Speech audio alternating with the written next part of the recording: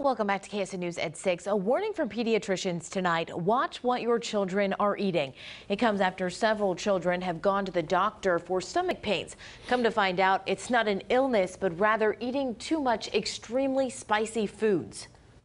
These are just very highly processed foods, long shelf lives with a lot of very potent spices incorporated into them.